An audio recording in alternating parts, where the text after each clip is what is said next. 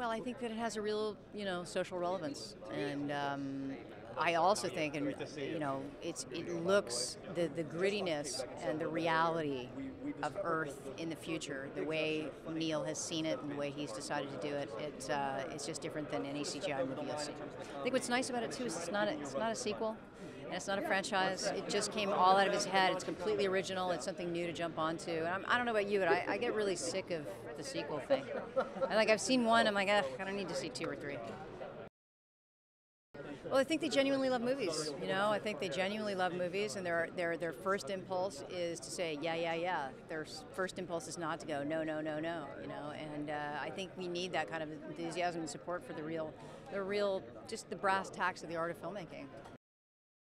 Yeah, I think this film has a lot of social political resonance, and it's what attracted me to the film in the first place. It has a grittiness and a reality to it, which is lovely to see in a CGI movie, and I think it's moving. It's a personal story as well. So he's able to do all of those things and still shoot people and blow things up.